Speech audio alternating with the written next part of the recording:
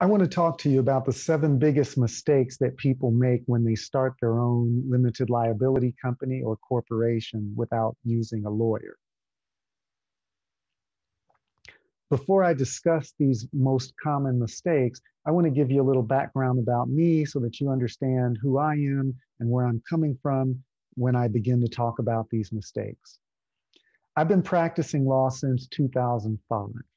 I taught a class in minority entrepreneurship at the University of Texas at El Paso.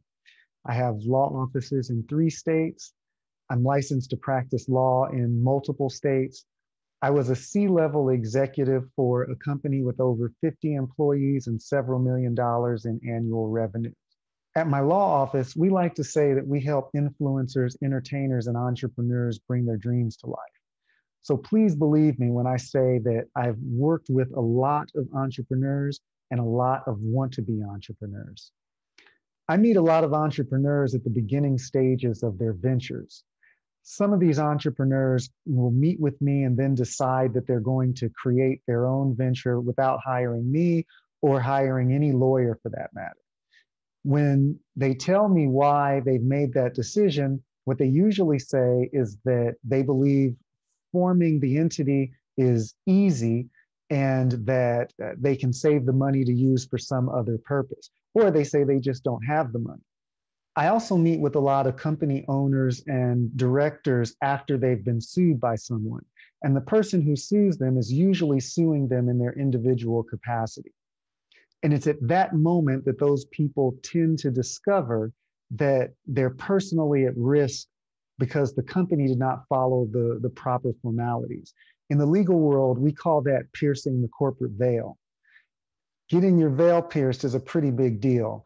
It means that the court is allowing the other party to work around the entity that you've formed or the entity that you're a part of and sue you personally so that, if necessary, they can pursue or obtain or go after your personal assets in order to be able to satisfy a judgment.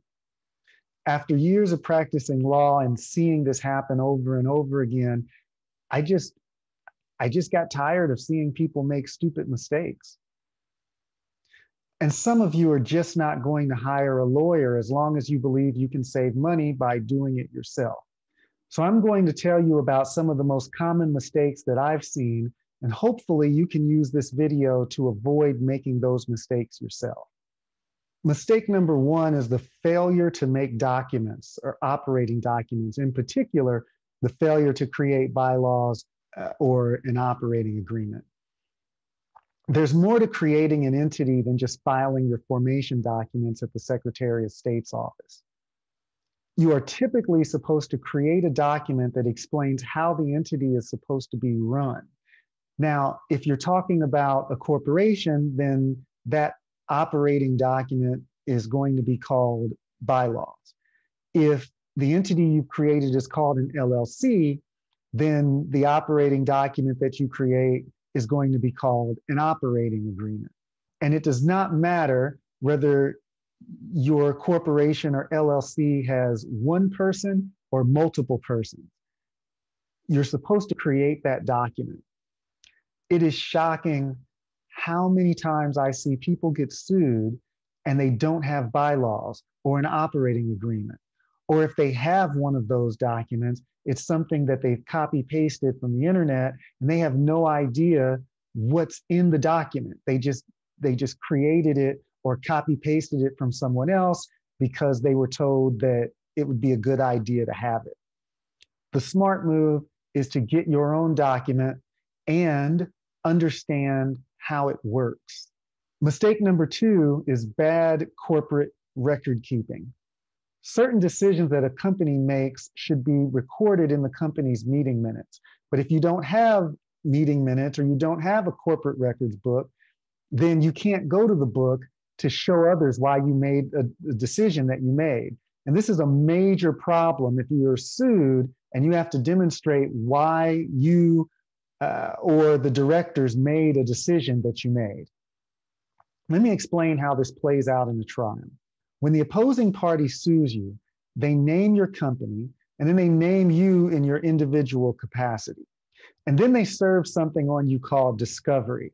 And for the purposes of this conversation, we can think of discovery as kind of an umbrella term that applies to certain documents that require you to provide information. All too often, those requested documents include your formation documents, your meeting minutes, and your bylaws or your operating documents. And when you're not able to produce those documents, you increase the risk that the opposing party will be able to argue that you're not able to use the limited liability protections that you're supposed to get through the entity that you created. Mistake number 3 is commingling assets or funds. Sometimes people will use a business account to pay for their personal items. This is a major no-no. If you're in a lawsuit and your opponent can show that you used the business account to pay for your personal items, then they may also be able to convince a judge that you should have to pay for the business items with your personal accounts if you lose the case. Mistake number 4 is failing to follow formalities. In some states, you're required to hold an annual meeting, and your failure to hold an annual meeting can have significant consequences. Unfortunately, a lot of people have no idea whether they're supposed to hold an annual meeting in their particular state. And they don't know because they haven't hired an attorney, and they're just operating off the assumption that all they need to do is file their corporate formation documents to get their company started. Mistake number 5 is choosing the wrong lawyer. The decision to choose a business lawyer is one of the most important decisions any entrepreneur can make. And a lot of entrepreneurs make the wrong choice. In many instances, the entrepreneur avoids choosing any lawyer because the entrepreneur wants to save money.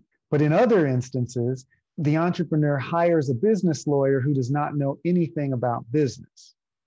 Sure, the lawyer may know business law, and the lawyer may even own his own business. But that does not mean that the lawyer is an entrepreneur or understands the world of entrepreneurs. It also does not mean that the lawyer understands the life cycle of your particular business and how that relates to the services that the lawyer provides. Lawyers with true business knowledge and contacts are worth the fees they charge. Mistake number 6 is creating the wrong entity. A lot of do-it-yourself entrepreneurs create the wrong entity. They create a corporation when they should be creating a limited liability company. They create a limited liability company when they should be creating a corporation. Sometimes they don't create an entity at all when they should be creating an entity. The best way to make sure that you make the right choice when it comes to your entity is to meet with a lawyer and talk about your plan and goals for the business. Mistake number 7 is choosing the wrong name. A lot of people choose business names that someone else is using. In many instances, this can be avoided by doing a business name search at the local level or the state level. Or if you have plans to create a business that is national in its reach, you can avoid using someone else's name by doing a trademark search with the trademark office. Let me know in the comments section if this information is helpful to you. If you need to speak with me, then you can find my contact information in the description. And please don't forget to hit the like button and subscribe for more content. Thank you.